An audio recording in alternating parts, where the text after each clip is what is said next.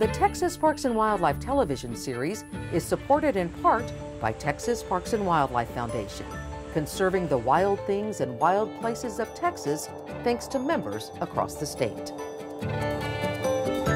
Additional funding is provided by Toyota. Your local Toyota dealers are proud to support outdoor recreation and conservation in Texas. Toyota, let's go places.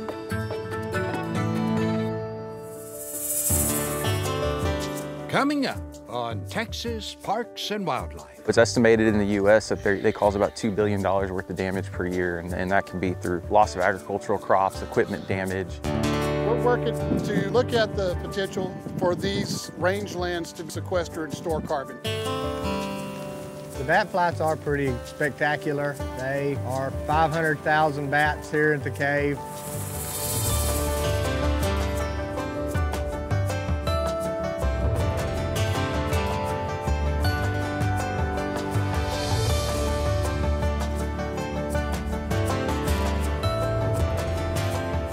Texas Parks and Wildlife, a television series for all outdoors.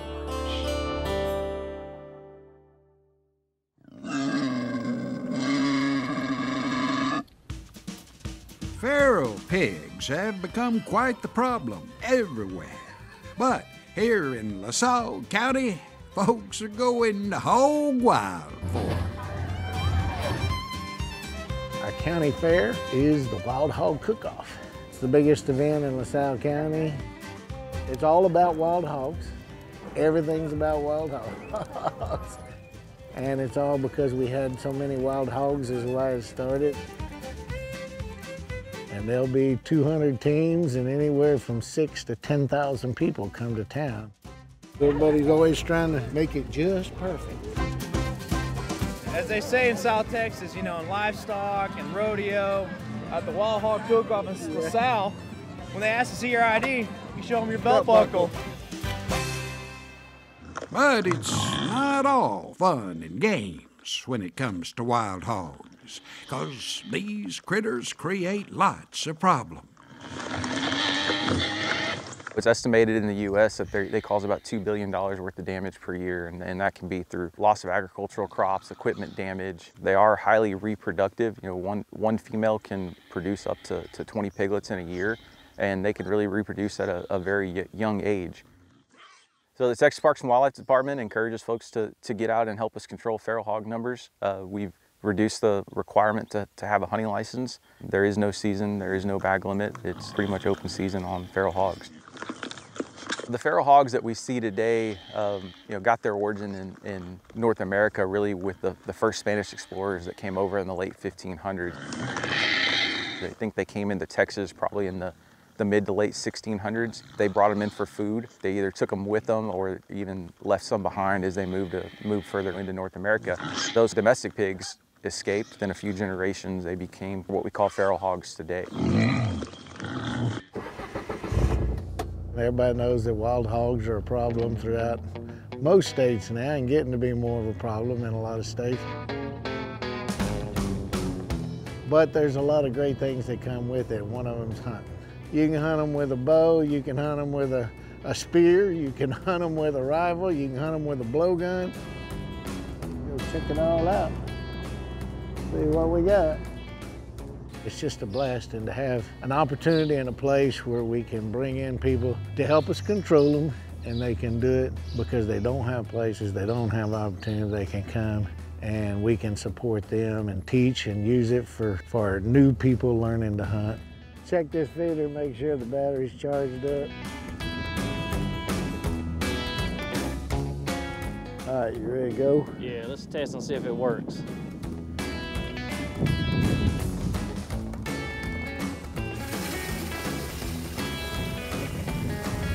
I think it's hot. Yep, she's ready. Now, hunting with feeders can be a touchy subject, but here in Texas, it's totally legal, and it's a great way to control these beastly boars. I got started hunting in my youth. It was a family thing. I got started because, it was a nuisance for most ranchers, and they would allow us to come out and hunt them. They're a relatively easy animal to hunt, and there's plenty of them to do so. You can hunt them any time of day, any time of year, and there's no bag limits. There's just a bunch of pigs for us to hunt. But as much as they're a nuisance, they're still fun animal, and they're a joy to hunt. Here we go, we're in action now, baby. Here come the pigs running off all the deer. Oh, they are all stacked underneath that feeder.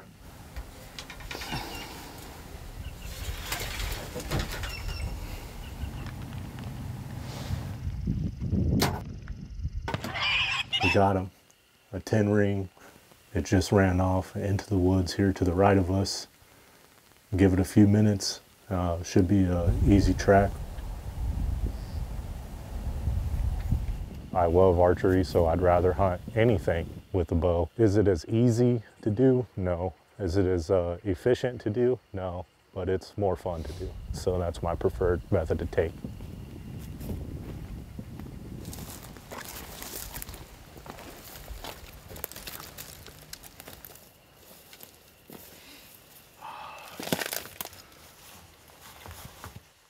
We got a stuck pig, little baby boar. Definitely happy we got it.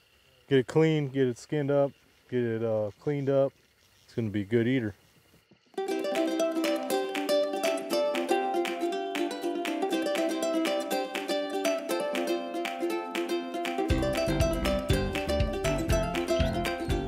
They're great eating, phenomenal eating. The key is the cleaning. I was raised on deer and hog meat. We didn't eat beef, we didn't eat goat, we ate deer and hog meat. I love eating wild hog as much as I do venison or beef. It's all in the cleaning though. I find that 90% of people that don't like wild meat, it's because it wasn't cleaned properly. But that's some pretty clean, almost white pork. It's good and lean, but got lots of flavor.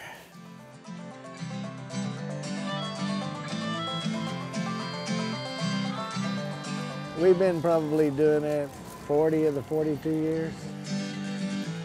We're cooking up some wild hog, and then we throw in a little hot dogs and chicken for people who don't want to eat it. Not everybody loves it, but most everybody loves it once they try it. If anybody ever wants anything to do with taste all kinds of wild hog, from chili meat or chili, wild hog chili, to carne asada, to hog enchiladas, you name it, you can find it out here. Somebody's cooking it, you know.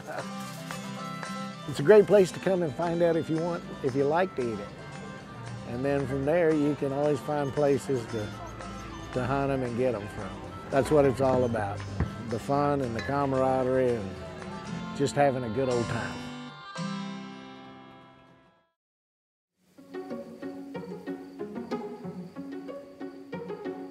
A strong land ethic, it should be a top priority. It's been really important to us to not only be a prudent operator, but at the same time to take care of our surface assets as well. It's also important because others on the outside look at us and see what we're doing, and we're able to set an example here. The Quail Ranch, really what we consider the heart of it, is about 90,000 acres, just a little over. It's actually a collection of ranches that Concho purchased back prior to being acquired by ConocoPhillips. We've always got something going on the ranch. We're working out here on Quail Ranch with Concho Energy and ConocoPhillips to look at the potential for these rangelands to be able to sequester and store carbon. You know, there's an old saying that says we can only manage what we measure. We're looking at some technology that would give us the ability to measure carbon in place in real time. Make sure we get a good tight sample presentation. Part of what we're doing is trying to understand how we could manage our lands in a way to be able to put more carbon into the soil and have it stay there long term. The Quail Ranch, they just put a lot of effort and a lot of time and a lot of money back in for conservation and for habitat management, for wildlife management. They're kind of tackling it from all sides, and so it's really neat. This is part of an area that we conducted some brush work, part of our grassland restoration efforts, and it's a pretty stark contrast here. As we're walking through here, you can see there's not much herbaceous cover at all. And what we were wanting to do is try to reestablish, native grassland here.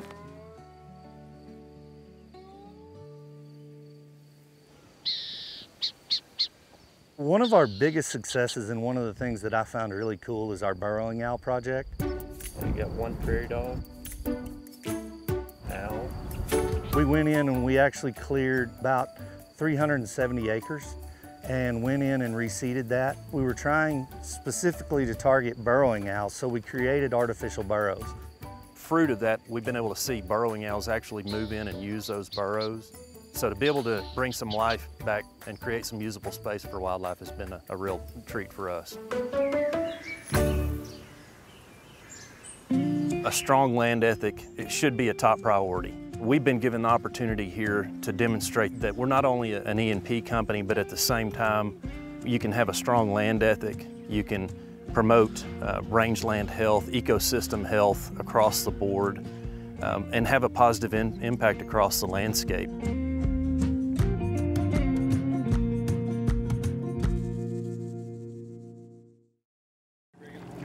There you go.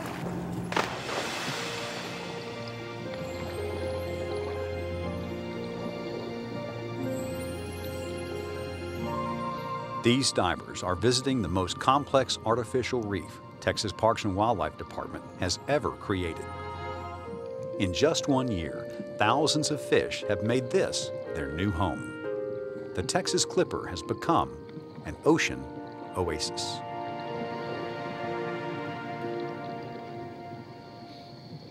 Okay guys, today's dive, as you know, is to the Texas Clipper. There are 3 must-see parts of this dive. The first is... Tim O'Leary owns and operates the American Diving Center on South Padre Island. He takes sport divers out to explore the Texas Clipper, which now teems with marine life. Texas Parks and Wildlife has taken a section of the Gulf of Mexico that was once a barren desert and created an enormous ecosystem of some 180,000 square feet of substrate to bring new life for both the fishermen and the divers. I never thought it would happen.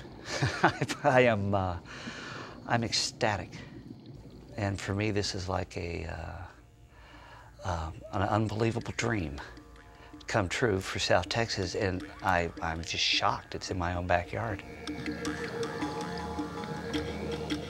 Over the past 60 years, the Texas Clipper has had 3 very different lives. She transported troops during World War II, carried the well-to-do across the Atlantic for leisure during the 50s, and then taught maritime cadets how to command a ship. Now she will spend her 4th and final life as an artificial reef, attracting marine life, scuba divers, and anglers. This is a world-class wreck. I want Texans and Texas to get excited.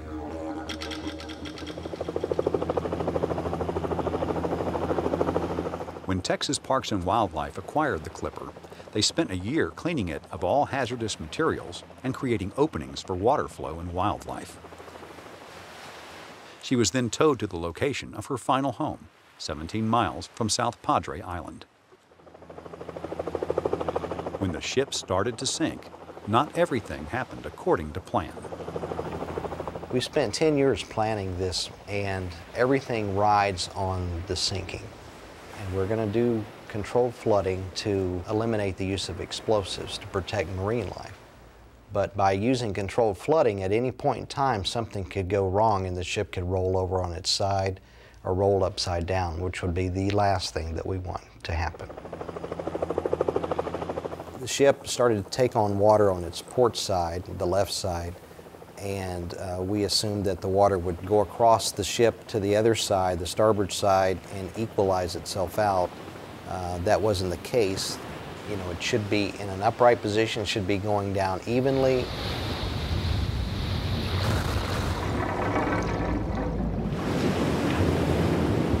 This was not what we had bargained for. This is not what we had planned for 10 years.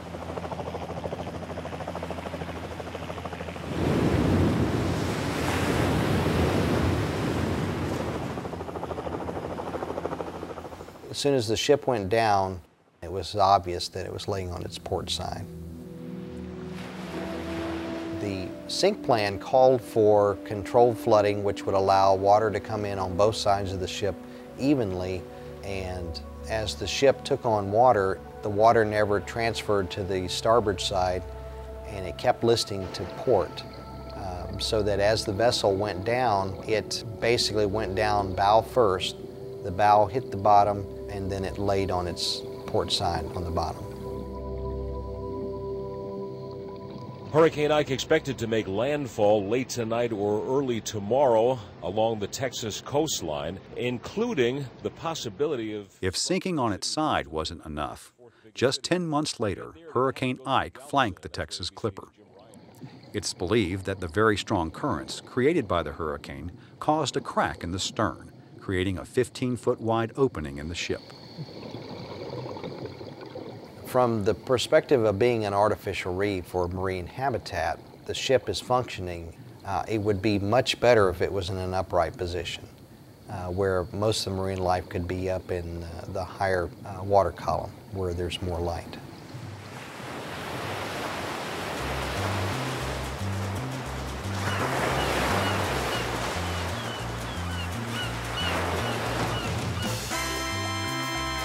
South Padre Island. Now added to all the things you can do here are diving and fishing the Texas Clipper. It's a blast, I mean, to see all the different type of fish life and the various marine life, because you never know, each dive is different.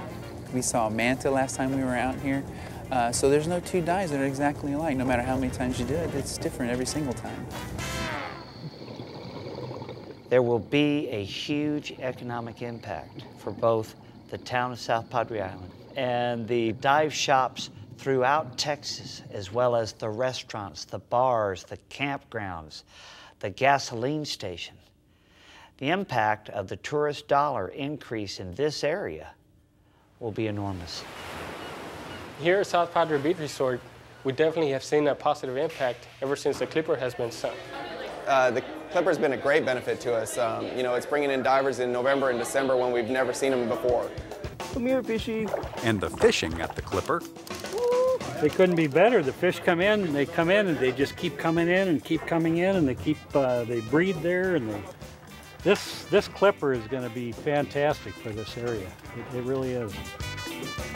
Artificial reefs are real good, huh? See this fish? Oh yeah, they're great. Woo! Fish in Texas, baby! The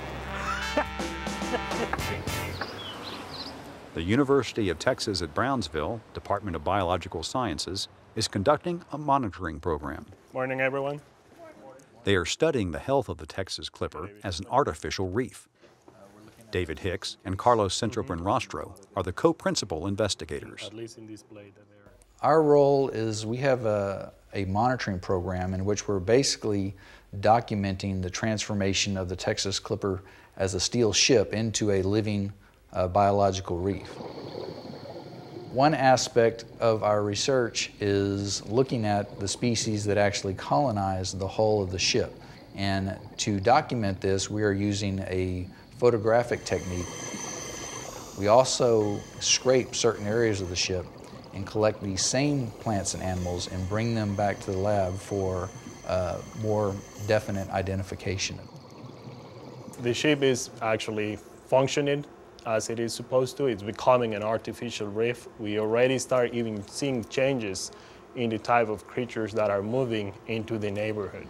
And yes, it is working as it is supposed to be.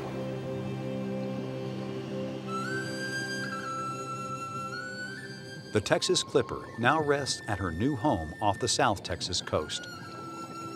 In her previous 60 years of life, she was a military ship, a cruise liner, and a teaching vessel. She took care of her passengers and crew and carried them to ports all around the world. Now she is an oasis for her newest passengers, the marine life of the Gulf of Mexico. Just because it's sunk doesn't mean it's over. The ship has a whole life ahead of it. This was more than a ship. It touched so many lives. Now it'll live on as an artificial reef where it will benefit marine life and future Texans.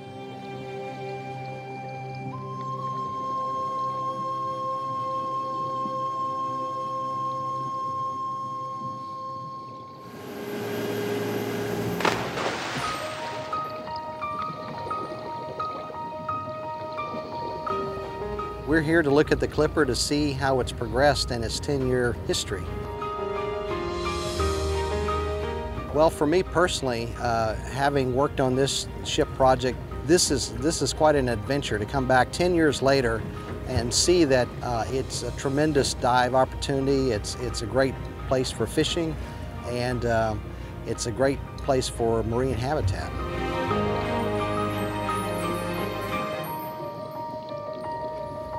It's a recreational dive for those who don't want to go too far down. You can do a pretty decent dive around 60 to 80 feet. And for those who want to venture deeper, even tech divers can go inside of the wreck. So I think it's a great dive destination.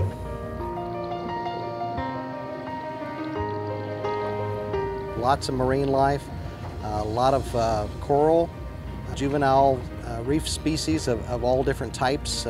You've got thousands and thousands of square feet of hard surface area, and you could see that where the marine life was growing on the ship itself. I would consider this a big success for an artificial reef.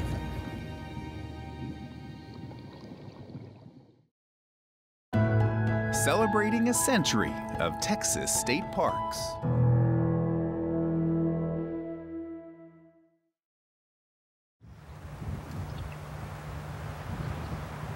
There are few places left that have not been largely touched by our culture. But at Kickapoo Cavern State Park, nature is almost untouched, the way it used to be.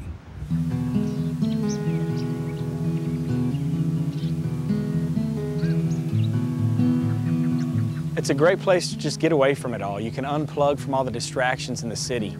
We've got approximately 6,400 acres and lots to do. We've got birding, hiking, mountain biking. It's just a great place to get away from it all and just get back in touch with nature. Jessica Klassen is a graduate student at Texas A&M University, studying the endangered golden cheek warbler. Here is one of our golden cheek warbler nests. They make their nests out of the strips of ash juniper bark. So the little clump up there of ash juniper that you see at the canopy of the tree is our golden cheek warbler nest, and directly below it is you'll see our camera that we're using to monitor the nest with. But we like to disturb them as little as possible, so we stay at the nest site for as short a period as possible. By using an infrared camera and remote recording unit, Jessica is able to monitor the bird nest without disturbing it. We've been seeing nestling type behavior, so we've seen both males and females carrying food, which we can infer would be to hungry nestlings in a nest. One of nature's little miracles. The intrigue of the park lies as much above the ground as below. Stewart Bat Cave teams with Mexican free-tailed bats. The bat flights are pretty spectacular. They are 500,000 bats here at the cave. It takes approximately an hour and a half for all the bats to get out of the cave. In our ever-expanding, fast-paced world, it's wonderful to know a place like Kickapoo Cavern State Park exists. It's a really beautiful place, and we're trying to keep it that way. We're trying to keep it as natural as possible. It's a great place to just get away from it all and enjoy a part of Texas a lot of people have never seen.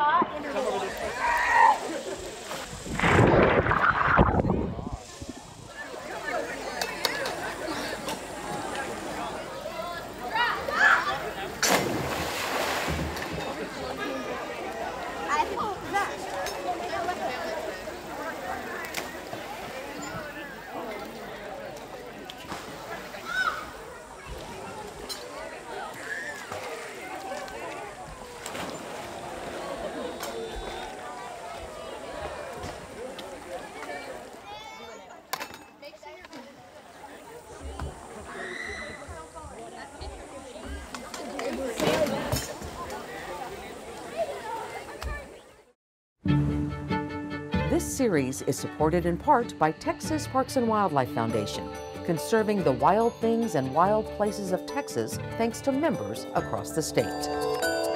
Additional funding is provided by Toyota. Your local Toyota dealers are proud to support outdoor recreation and conservation in Texas. Toyota, let's go places.